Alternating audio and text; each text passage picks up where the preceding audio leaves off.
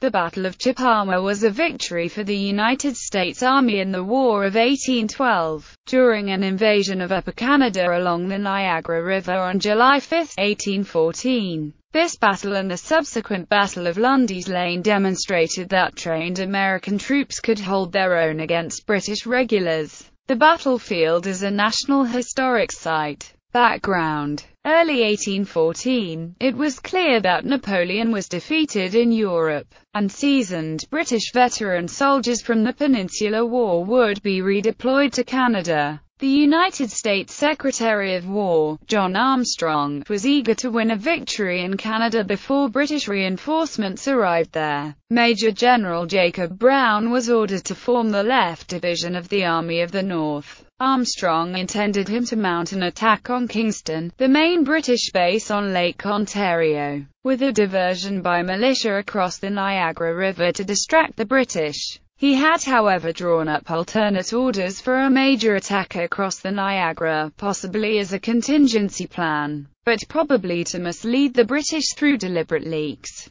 Brown considered that he was being presented with two alternate plans, and was free to choose between them. Although Brigadier General Edmund P. Gaines tried to persuade Brown to make the attack on Kingston, it proved impossible for Brown to gain any cooperation from Commodore Isaac Chauncey, which was essential for any such attack. Chauncey was waiting for new ships to be completed and refused to make any move before the middle of July. Brown therefore made the attack across the Niagara into the main effort. Scott's camp of instruction. Armstrong had also directed that two camps of instruction be set up to improve the standards of the regular units of the United States Army. One was at Plattsburgh, New York, under Brigadier General George Izard. The other was at Buffalo, New York, near the head of the Niagara River, under Brigadier General Winfield Scott.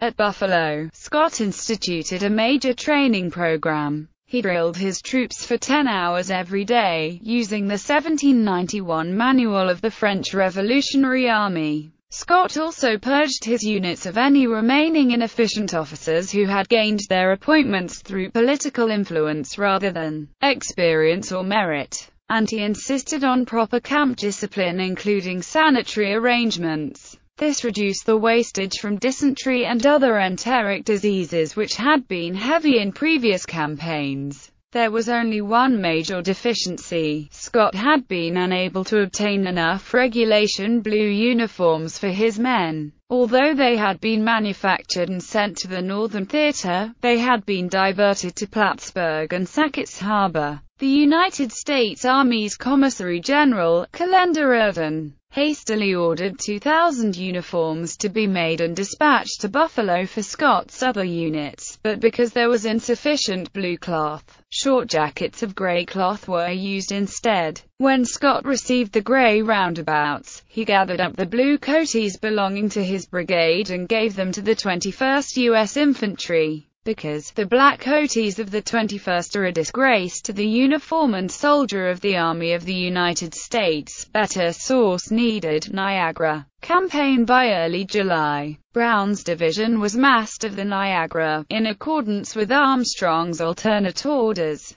Without cooperation from Chauncey, a direct attack on Fort George at the mouth of the Niagara was impossible, nor was it possible to land large numbers of troops on the southern side of the Niagara Peninsula and advance on Burlington to cut off the British on the Niagara River, because the American squadron on Lake Erie had been diverted to attempt the recapture of Fort Mackinac on Lake Huron. Armstrong suggested that Brown should therefore capture and hold Fort Erie, opposite Buffalo, while waiting for Chauncey to ready his squadron. Brown assented, but was prepared to push much further than the immediate vicinity of Fort Erie. On July 3, Brown's army, consisting of the regular brigades commanded by Scott and Brigadier General Eleazar Wheelock Ripley, and 4 companies of artillery numbering 327 men under Major Jacob Hindman, easily surrounded and captured Fort Erie, which was defended only by 2 weak companies under Major Thomas Buck. after a brigade of 750 volunteers from the militia under Brigadier General Peter B. Porter, together with 600 Iroquois, arrived on July 4. Scott began advancing north along the portage road alongside the Niagara River. A British covering force under Lieutenant Colonel Thomas Pearson was easily driven back before they could destroy any of the bridges or block the road with fallen trees. Late in the day, Scott encountered British defences on the far bank of Chippewa Creek, near the town of Chippewa. After a brief exchange of artillery fire, Scott withdrew a few miles to Streets Creek. Here he planned to give his troops a belated 4th of July parade the next day, while Brown maneuvered other units to cross the Chippewa upstream. Opposed to Scott was the Right Division of the British Army in Upper Canada, under Major General Phineas Ryle. Ryle believed that Fort Erie was still holding out, and the Americans would therefore have detached large numbers of troops to mask it, leaving only 2,000 men to face his division. He may also have believed that his opponents were militia but was comparatively new to commanding Canada and relied on information from Lieutenant Colonel John Harvey, the Deputy Adjutant General for the forces in Upper Canada, that even the United States regulars were of poor quality. Ryle determined to cross the Chippewa River and mount an attack to drive the Americans back across the Niagara and relieve Fort Erie. Battle. Early on July 5, British light infantry, militia and Indians crossed the Chippewa ahead of Ryle's main body and began sniping at Scott's outposts from the woods to their west. Brown ordered Porter's brigade and Indians to clear the woods. They did so, but they met Ryle's advancing regulars and hastily retreated. Scott was already advancing from Streets Creek. His artillery deployed on the portage road and opened fire. Ryle's own guns attempted to reply, but Towson's guns destroyed an ammunition wagon and put most of the British guns out of action. Meanwhile, Scott's troops deployed into line with the 25th U.S. Infantry on the left near the woods, the 11th U.S. Infantry and 9th U.S. Infantry in the center and the 22nd U.S.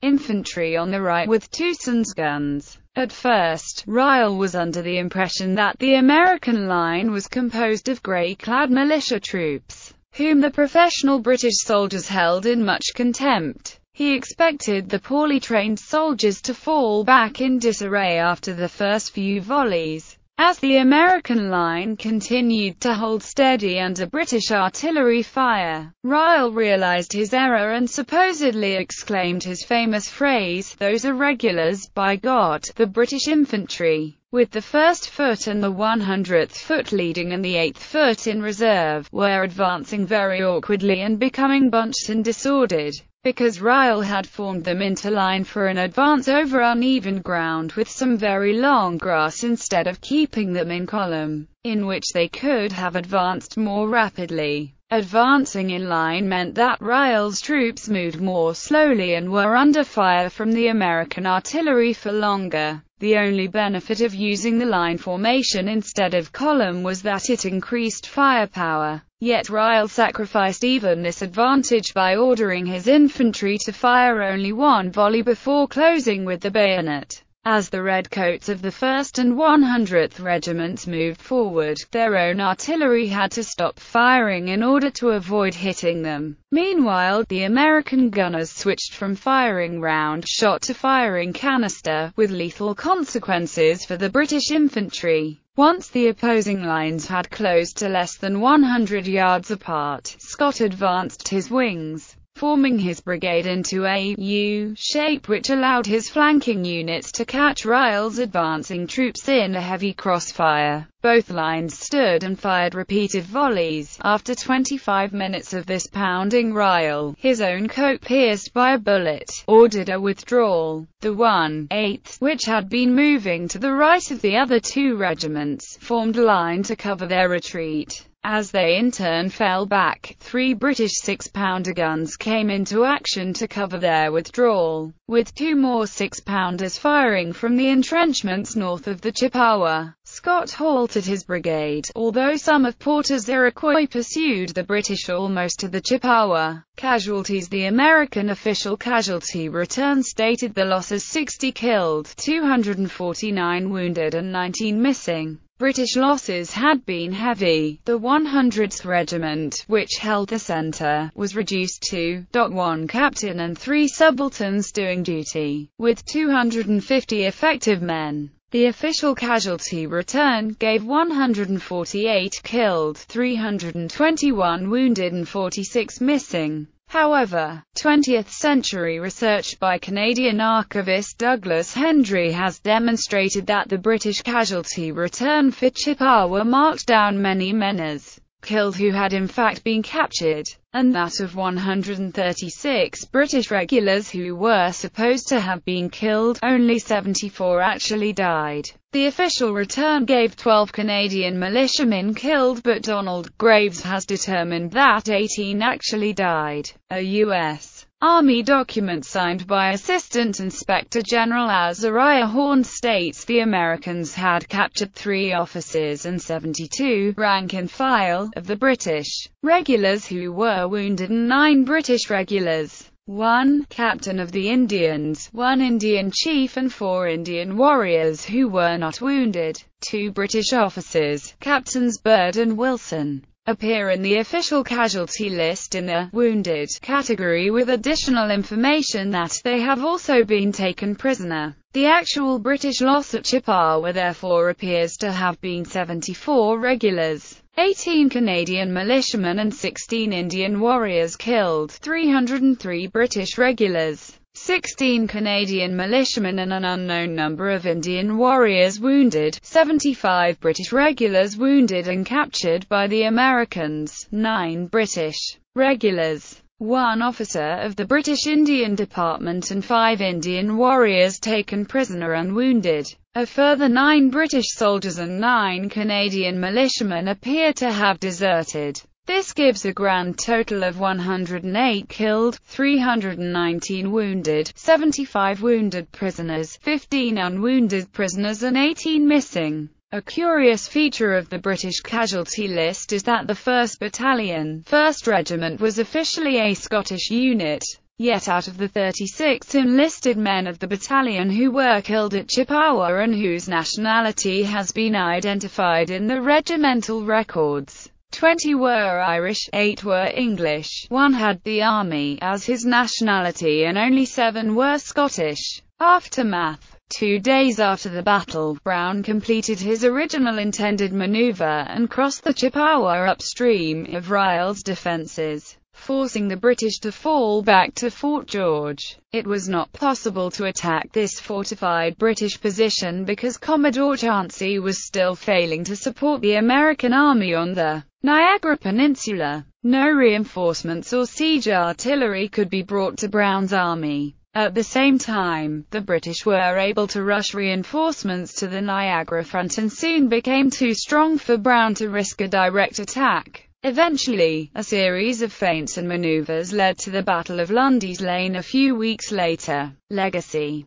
The Battle of Chippawa, and the subsequent Battle of Lundy's Lane, proved that American regular units could hold their own against British regulars if properly trained and well led. It is generally considered that Ryall, although misled as to the strength of the American forces and their quality, advanced overconfidently, and his mistaken tactics led to the heavy British casualties. The 25th Infantry was later combined with the 27th, 29th and 37th Infantry Regiments to form the 6th Infantry Regiment. The 6th Infantry's motto is "Regulars, by God." From this battle, 10 active regular infantry battalions of the United States Army perpetuate the lineages of American infantry regiments that were at the Battle of Chippawa. The Corps of Cadets of the United States Military Academy at West Point wear gray parade uniforms, but the assertion that they were adopted in commemoration of Scott's troops at Chippewa appears to be a legend, possibly started by General Scott himself. The reasons given in 1815 for its selection were simply that it wore well and was considerably cheaper than the blue one. The site is preserved in the Chippewa Battlefield Park, a unit of the Niagara Parks Commission, with a battle monument and interpretive plaques south of Niagara Falls in the town of Chippewa, Ontario. The site of the battle was designated a National Historic Site of Canada in 1921.